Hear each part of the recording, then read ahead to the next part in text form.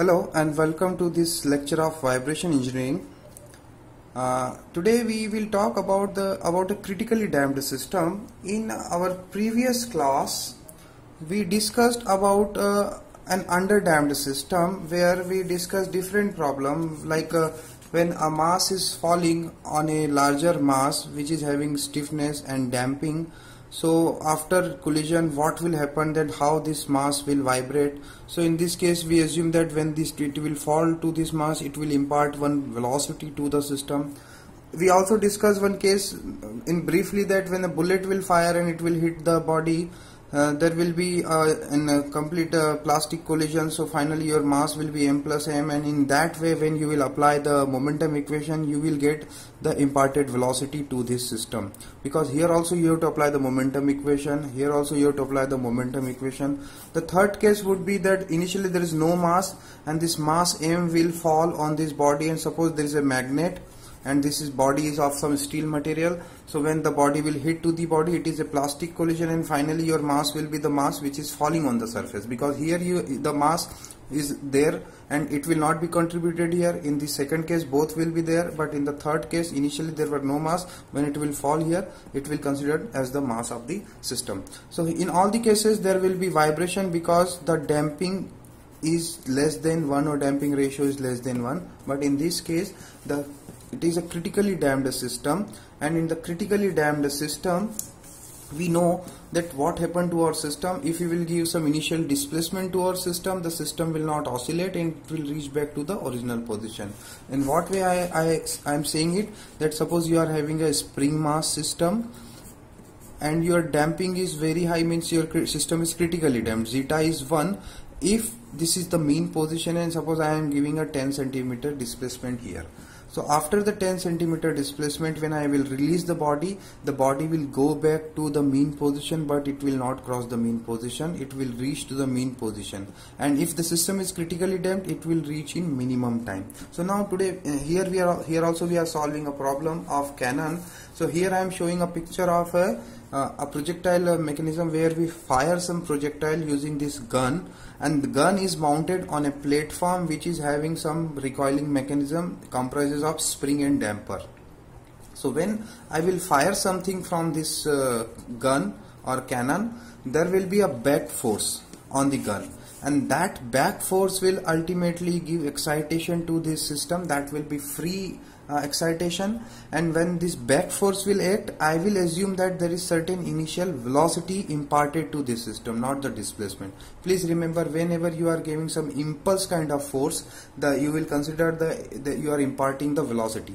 If you will give some gradual force, there you can consider the displacement. But in this case, when I will fire something, there will be a back force, sudden back force, that will give initial force. But in my vibratory system, I will assume that there is some initial velocity to your system. So when I will give back force will be there, this system will vibrate, and after certain period of time it will reach to the zero position. So, and that is done because of the damping in the recoil mechanism. But the actual interest here is to maintain so that your system reach in minimum time to stationary conditions, so that you can fire the next projectile. In that way I want to convey that your system would be critically damped system, so that in case of critically damped system there will not be any vibration, and system will reach back to the zero position in the minimum time, as I am showing here in this plot. So now let's read the problem. That in this problem, K is given, K of this mass of this whole body is given as 500. It is given that the V recoiling is 5 meter per second. That means whenever there will be a projectile, there will be a back force which is giving an initial velocity as 5 meter per second, and you have to find the response of your system. So in this case you have to find the response of your system, and you are saying that the system is critically damped. That means the system, the damping of the system will be defined by Cc, which will be nothing but the 2 under root Km. So if I will make a simple mathematical model of this system, my mathematical model will look like here, that C will be equal to Cc, and there will be K, there will be certain M, and I am giving an initial velocity, not any initial displacement. displacement will be 0, only velocity, and that is given as 5 meter per second. The second case saying that if there will be some back motion, that the maximum displacement is 0.4 meter. That means if I will see the response of my system, there will be certain initial velocity to the system. Because of this initial velocity, the system will go in the backward direction. It will reach to a value of 0.4 meter, and after that it will come back to the original position. So it is asked that if this is 0.4 meter, what would be the response of your system? If initial velocity is 5 meter, what would be the response of your system? These are two independent cases. In the second case, initial velocity is not given. In the first case, initial velocity is given. So let's start with the first case. And I know that for a critically damped system, my response equation look like A1 plus A2t e to the power minus omega nt. I request you should remember it, and if you are interested how I have derived it, you can see my first lecture on damping. So now, if this is the case where I am having my initial displacement 0, my initial velocity 5, and this is the response equation where A1 and A2 are constant, which can be get by putting these two initial condition. So when I will put t is equal to 0, x is equal to 0, I will get that this is 0, so this term will be 0, this is also 1, so my A1 will be 0.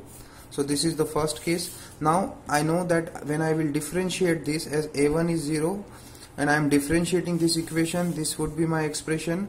After the differentiation, here I will put initial velocity as 5 by putting t is equal to 0, and I am getting my A2 is coming out 5. So now I know A1 and A2, so my expression will be xt is equal to 0 plus 5t e to the power minus omega nt, and my omega natural is under root k by m, so 4.47. If you want to know what is the damping value, so damping value equal to c by cc, and that will be 2m omega n or 2 under root km, both are same. So by using this I can get the damping. But here you see, this is the case where your system having this is the result. In this expression you can see there is no sine function, there is no cos function. As this is critically damped system, the system will have some motion and then it will reach back to 0 position, because as I will put the time, and this is negative term, as I will increase the time, this whole term will become less and less, and finally it will be 0. So there is no oscillation, the system is having aperiodic condition, no harmonic function, no vibration. This is a critically damped system. Now let's try this, solve the second case where I am saying that the maximum displacement will be 0.4. So as I said that maximum displacement is 0.4 means if I will see the response, there is a maximum displacement here which is 0.4. So what I can do, I know that as my system having the maximum displacement something, at this maximum displacement definitely the velocity will be 0. This is not your initial velocity, this is the velocity at this time. So if I will be able to get this time, I will be able to get the solution. So let's start with the original equation, that this is your response condition. You know that your x value is 0.4 for a particular time where velocity is 0. So what I can do, I can first, I know that initial displacement is 0, so when I will put initial displacement, I will get that A1 is 0. I'll put back A1 here, so this is my expression now for the x. This is valid. If I will differentiate this expression will come, and I will put this differentiation 0, because I know that at this stage my velocity will be 0. So when I will put this expression 0, I will get a value of t, and I am saying that this t is this time where your displacement is maximum. So using this expression I will get the value of A2, because this x max will be when I will rearrange this, I will get this T1 is coming out 1 by omega n, because this is 0, so A2 will go away, this omega nt will go away, and ultimately I will get that at the time of 1 by omega n my response amplitude will be 0.4. As I know that, I will put this in this expression, and finally I will get this A2 value. So this is my A2 value. As I know my A1 is 0, my A2 is 0.4 e omega, and you can see here that x maximum A2 T1 e to the power minus omega n T1. I am using the same expression. A1 is 0, so this is my expression. I know what particular time this is 0.4, and this putting 0.4 I am getting this unknown value, and finally I will put all the value together in this expression. So this is the response. And now if I am interested, I am interested to find what when x1 will become 0.1, means when the system will move in this way and somewhere here the amplitude will become 0.1, what would be the time? So I will put 0.1 and I will get time. On the other end, if I will say that for find the response at time t is equal to 0.7, so I will put t is equal to 0.7 here. My omega n is known, that is 4.47. Omega n is under root k by m. So this is my response expression. When I will put t is equal to 0.7, I will get the displacement. On the other end, if I will say that what would be the time when the response is 0.1, so I will put 0.1 here and I will get time. So in that way, once you have the response equation, you can get both the displacement by putting the time, or you can get the time by putting the displacement. Thank you.